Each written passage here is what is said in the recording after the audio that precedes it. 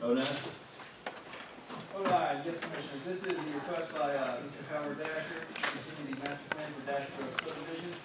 The 192 acres here is approximately currently zoned R1.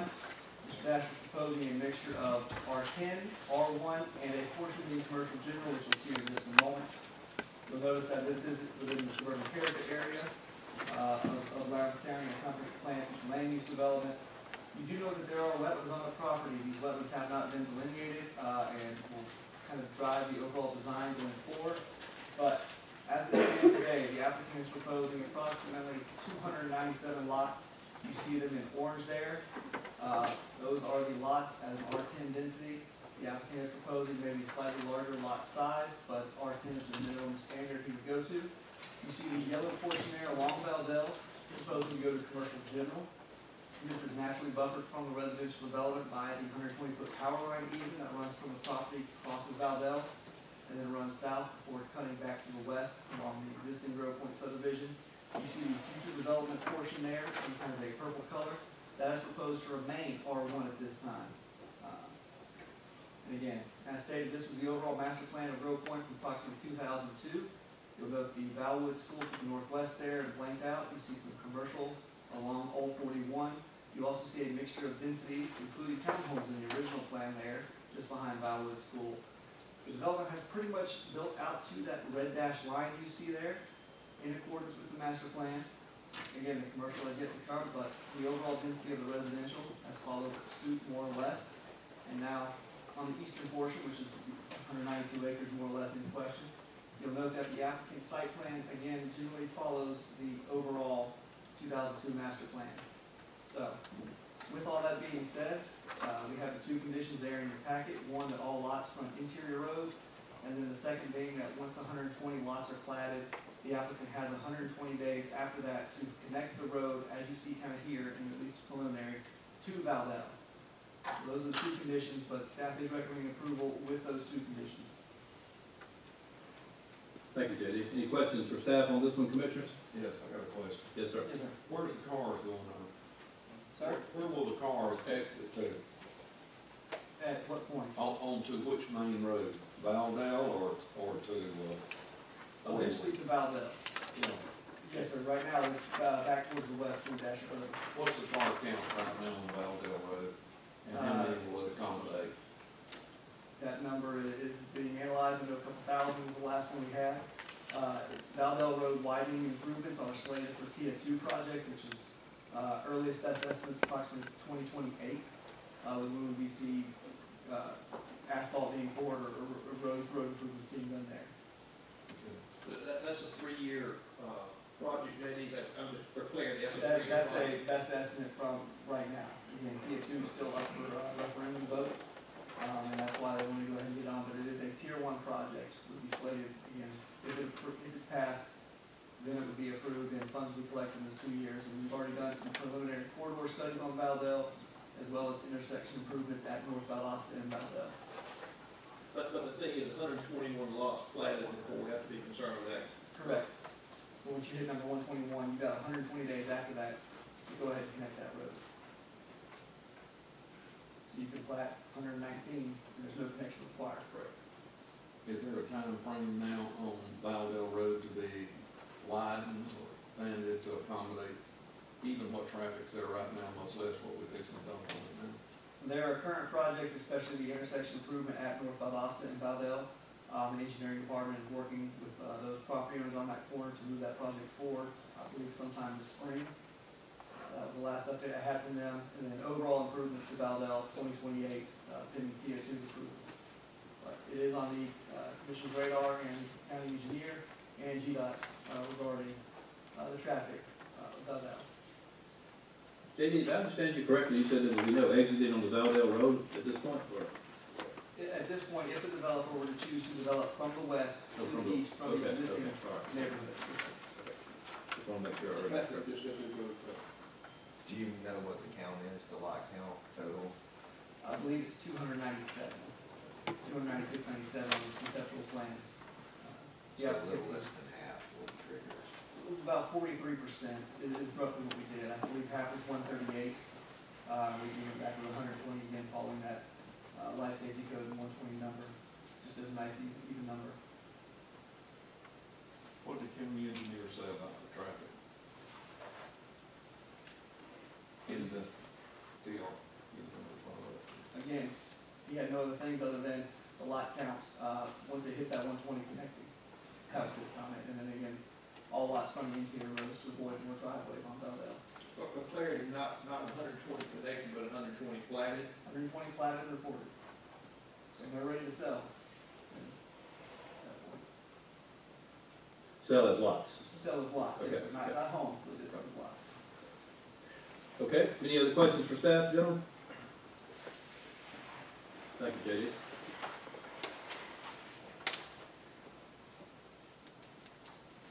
Then we will open the public hearing portion on this matter. Is there anyone here this evening that would like to speak in favor of this case? So please come forward.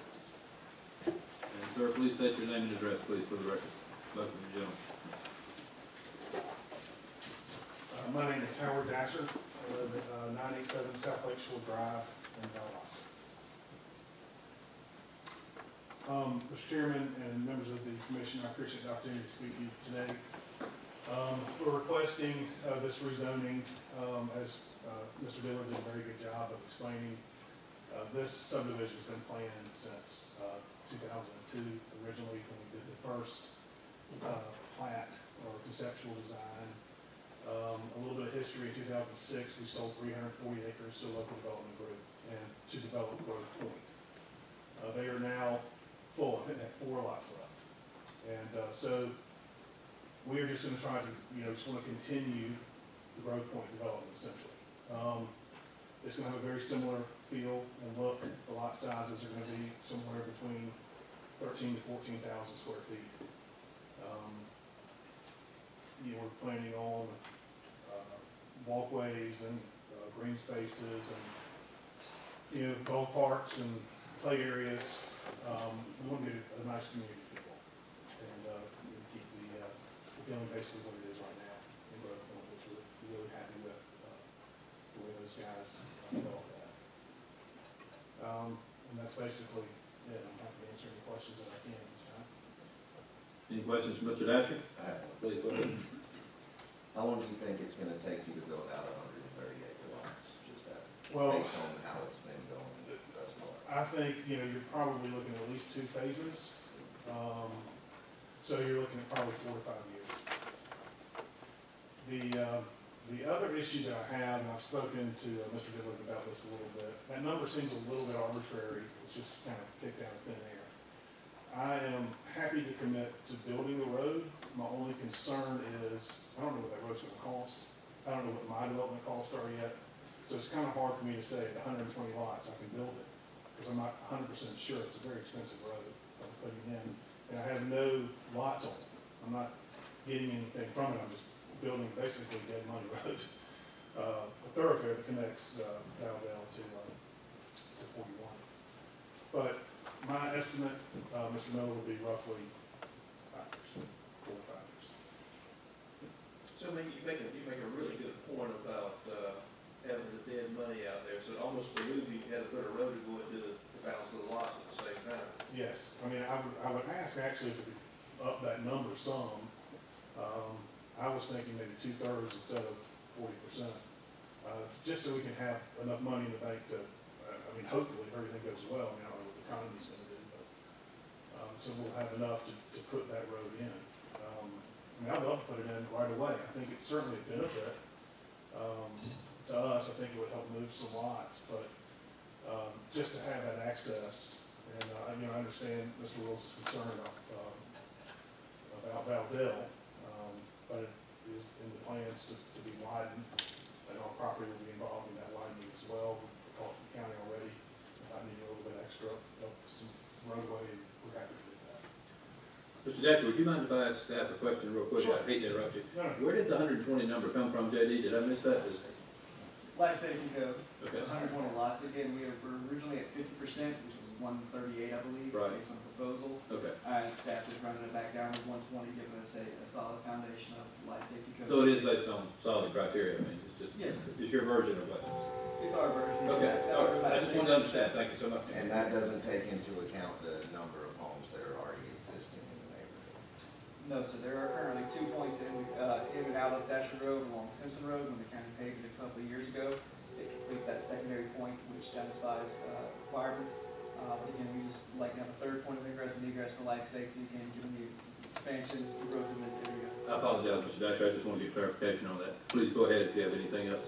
Well, I mean, that's basically, I mean, in a nutshell. We're just trying to continue the planned subdivisions. Thank you, sir. Any other questions for Mr. Dasher? Thank you. Sir, look like you're ready to speak as well. Just different about the active and, I'm the engineer for the project, 4560 Valmont Drive. As already mentioned, Valmont has traffic problems with nobody, it's a busy road. The road itself, a lot of traffic problems, there's a lot of issues where it ties into North Foster Road. A lot of points of ingress and egress that are challenges. One thing we haven't talked about, we are planning on having a connection point, it's on the very bottom of the page here, if we get a better version of the map of it. We're gonna try to put a walking trail, basically a walking trail, bike path, golf cart path. On this, it's going back towards the development, taking place further on Valdo Road, the apartment complex, to try to connect those properties together, to give walking other points of access, try to make it a walkable development, give people, they can walk within the development, all the green space we got, but also some other points to go to. Hopefully that eventually gets over to where they can go get some food and not have to go on Valdo Road, that kind of stuff. It would be a great point, and of course staff has already mentioned that to other developers, and we're trying to figure out where that can meet up in those other developments. But we know Valdo's an issue with the planning, as doing it in multiple phases. By the time there's third sets of lots will need to be platted, you get over those numbers, we're thinking it's 4 to 5 years out, which is about when we should be getting into, if TIF gets approved, if all the votes go our way, we hope they do. But when Valdo's being expanded is when we would kind of tip the threshold to be dumping that extra traffic on the Valdo Road 4 or 5 years out, is that 29, 30 time frame. So, by the time we get there, we're not too far off. It's not going to be a problem for long. County water and sewer, of course, the NWI wetlands, we talked about that. Those wetlands are in the process of being delineated. They've been sent to the Corps, they've asked to come back and make some changes to it. But that'll greatly change some of these lot numbers. We hope, as every developer knows, every wetlands get smaller, so we can put more lots in. Y'all know how they go, just roll the dice. But we believe it will definitely look different. We just don't know what that'll be at this point. To Howard's point, putting it 2/3 of lots will almost allow us to develop 2 major portions together, which will allow him to build that road, through the portion he gets paid for, the lots, and we'll just have to punch that one little section through, over to Valdale. It goes more or less through the power easement and the commercial section. Howard's currently planning on developing this. If he wants to sell it down the road, we don't want to leave, condition on the rezoning that makes it where somebody can't come in and develop. There's just a portion there of road we got a bill coming for that they're not going to get paid for, and I able to monetize that again. Everybody agrees it needs to go through. The county, knows it needs to be a thoroughfare road. When we put conditions on it, you can't put driveways on it. We know it's a thoroughfare road. We want it to be there. I had the pleasure of doing Grove Point, the first 4 phases of it, and designing all that. And we knew way back then, in 2002, 2005, we needed a connection over to Valdosta. This would hopefully get us there.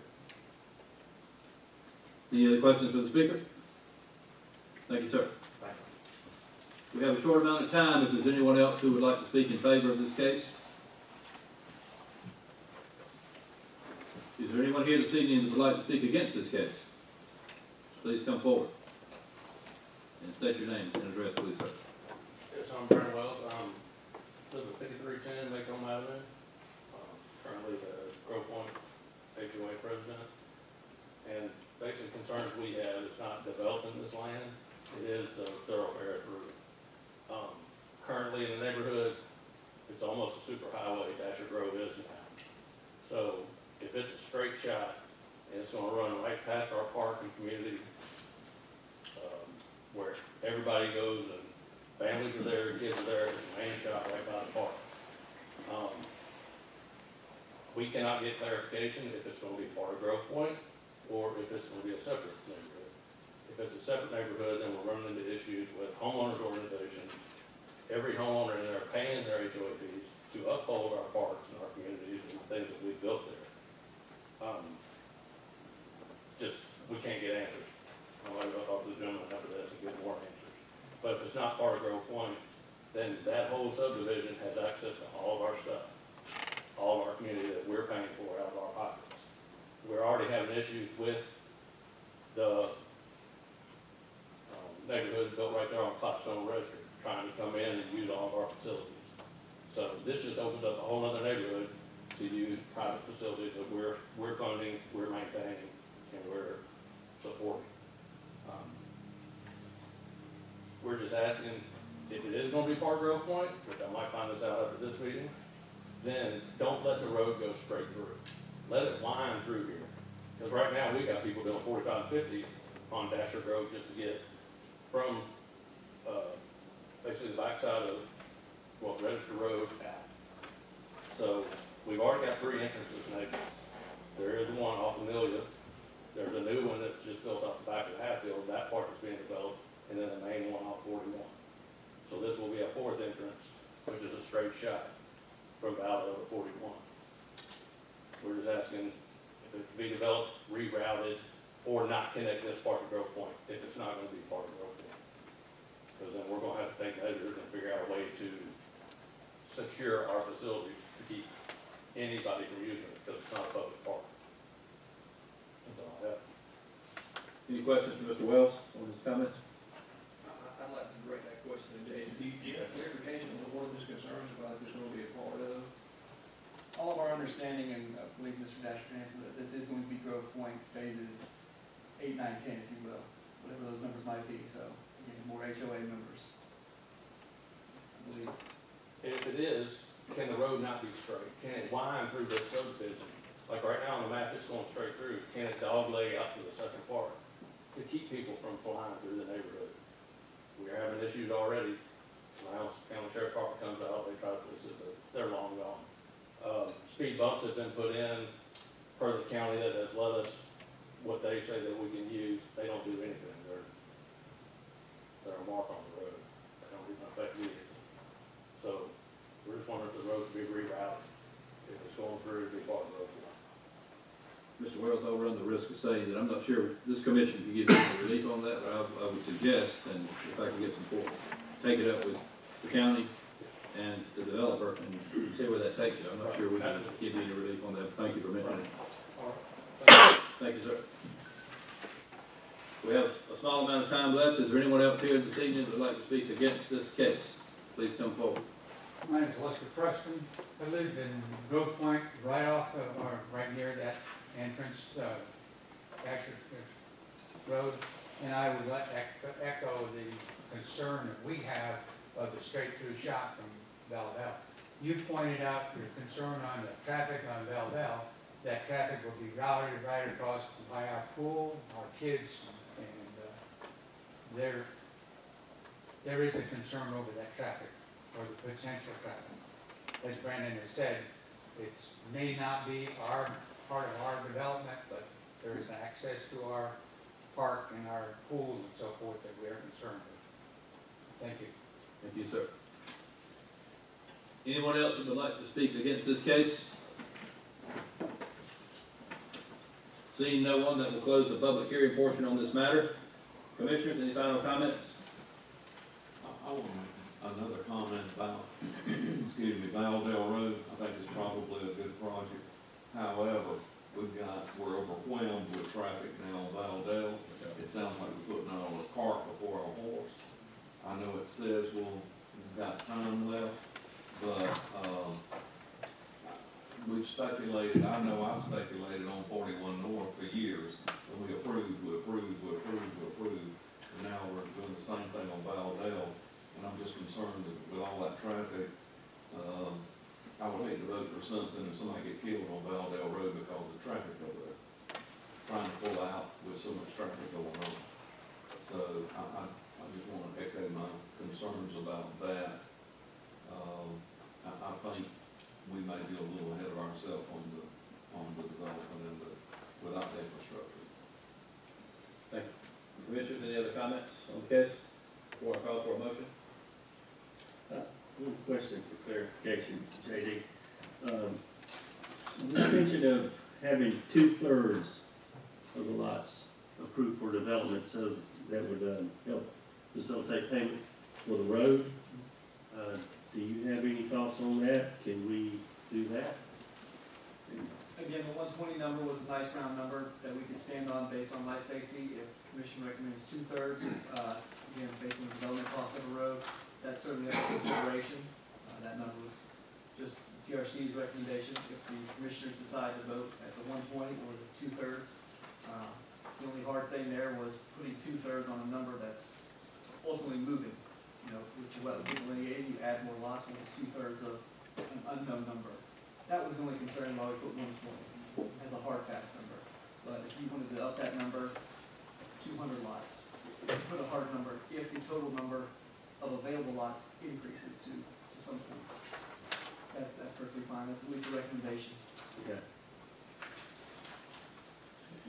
All right, with that said, I will call for a motion on this matter. Anyone? Mr. Chairman, Mr. Wilson? I am really concerned, even the county planner can come up with, say the engineer has a number on Valdell Road right now. And, I know, it's like a broken recording. I know that I keep saying that we just overwhelmed about our, infrastructure, and now we just keep doing it. I personally feel like that this is something that we might need to look at down the road versus right now. Because we're only creating more problems, even if it's 2 or 3 years down the road, we're only creating more problems. We don't know whether the road is gonna be widened, in 2 or 3 years, or if it's like 41, it wound up being years before we got to that point. So, at the present time, I make a motion that we recommend denial. Okay, thank you. We have a motion to recommend denial by Commissioner Willis. Is there a second? Second. We have a second by Commissioner Blythwood. All those in favor? Can we have some discussion on? Oh, yeah, I'm sorry, you're exactly right. Excuse me. So, I think Mr. Dasher and Mr. Inman made good points. I think the two gentlemen that stood up made good points. I mean, it's a tricky proposal, it is, because you have to look at traffic on Valdell Road, which we're really not to be concerned with. If you look at the traffic going through, an established neighborhood, which that's definitely a consideration. But then I look at the fact that what we've heard earlier tonight, the development is needed. It is needed. I mean, it serves a purpose for, housing in a really, really nice community going forward. And so again, I'm rambling here, and I apologize for that, but I just know it's needed, but yet everybody's concerns that have stood up tonight have been very appropriate, sir. And I'm gonna stop with that. Okay, thank you. So we still have a motion on the floor to recommend denial by Commissioner Willis with a second by Commissioner Blythwood. All those in favor of the motion to recommend denial, please raise your hand. All those opposed to the recommendation for denial? Well, you got the count. I think it was 2 in favor and the rest no. Okay, so the motion to recommend denial has failed. Is there another motion on this matter? Mr. Chairman, Commissioner Wiles. regarding case REZ 2024-09, which we've already discussed a bit, so I'd just like to say I also understand what's being said here and those concerns, but our job really is to look at this from a land use perspective. And our job is to determine whether or not this request is an appropriate land use. We're not supposed to be developers or engineers. We're not supposed to be concerned with infrastructure. We're supposed to be concerned with land use. And this land use, of course, is consistent with what's been going on out there for some time. And it's a natural progression of what we've been seeing develop out there. It's a very popular area. And we've all already heard tonight about the need for housing. And there are ways to control traffic. There are traffic control devices that can be put into place to slow traffic, to stop traffic, to control when it goes and where it goes. All those things can come into play if there's a safety issue, and that's for the county to determine. Whether with all the density that's happening out there, whether or not we need to have some traffic controls. And so based on what we're supposed to be looking at, I'd like to make a motion that this request has been found, sorry about that, that this request has been found to be consistent by the PRC with some conditions. And so I'd like to make a motion that we recommend approval with those conditions. I'll second the motion. Okay, we have a motion to recommend approval by Commissioner Wiles, and a second by Commissioner Bailey. Are you keeping the threshold the same? I'm sorry. Oh, I would like to increase that residential threshold to the 2/3 number that was requested. I don't know, it looks to me like it might be somewhere around 180, 190, or maybe even 200 lots if we can go to 200. I would like to make that amendment. Is that your, are you gonna plug a number there, or are you asking JD? I'd like to go with 200 if we can do so. And I will remove my second on that change of that condition. Okay, So you're not in favor of raising the limit? You still think it should punch through at 120? so. The second by Commissioner Bailey has been withdrawn, given the lateness of the condition change. So we have a motion to recommend approval by Commissioner Wiles with a change in condition 2 from 120 to 200. Is that what I understand, JD? That's how I have it recorded, sir. Is there a second in that regard? I see. Commissioner Miller, seconds. Before we go any further, I'm not weighing in on this case at all because I'm the chairman, but I just want to clarify for the record. What Commissioner Wiles described as our primary concern on this panel was exactly correct. He is a very experienced commissioner. But, as everyone who has a handbook who sits on this commission knows, we can also look at other criteria. Our primary criteria is a zone inappropriate? But we can also weigh in on other things if we feel so. Just want to say that for the record. So, okay, we have a motion of approval, to recommend approval, and a second. All those in favor? Can we have a discussion? I thought I just had one. Go ahead.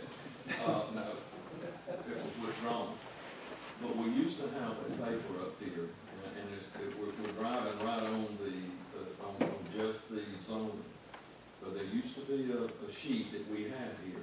If it's detrimental to the adjoining landowners, if it's going to cause them hardship. So my point is, in certain instances, we need to consider the adjoining landowners and factor everything in. Thank you for that. I was trying to express that myself, but Yeah. okay. But our sheet's not here. Okay, another comment. Give us 13 reasons for something. Raising the threshold to 200 will just delay that additional traffic onto Valville even further down the road. And it doesn't sound like it's in his best interest to punch that road through any sooner than he has to. So, I feel like it's really going to push it out far enough to where the county can do something about Valville Road. So you're advocating for changing the number to 200? Okay. All right. There's a motion and a second. All those in favor, raise your hand. 6, I think that's 6, Mo. All opposed? 2. Thank you.